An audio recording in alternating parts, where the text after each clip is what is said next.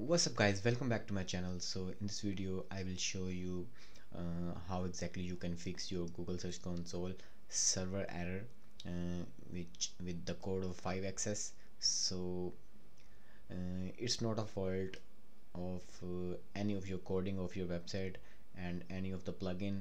If you're using the WordPress CMS, it's just a fault of your server. Sometime it gets down and for 1-2 minutes and Google suddenly start showing these errors in the Google Search Console.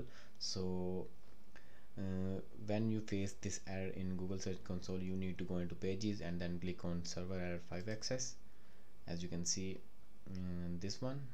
Then you need to go into this section and there you will see a button of validate fix, just like for example a button like looks like this. Yes, validate fix. You need to click on this button, and when you click on this button you will see that validation started status and the exact date when you started the validation process.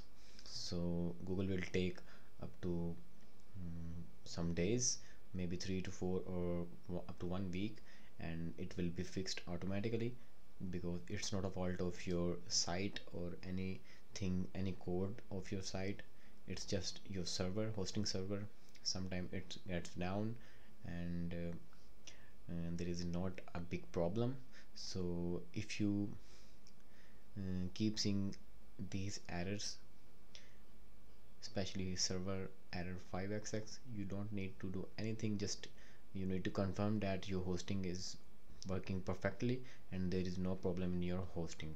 So you can fix this error by just clicking on the start validate button. So I hope you like the video. So see you in the next video. Take care.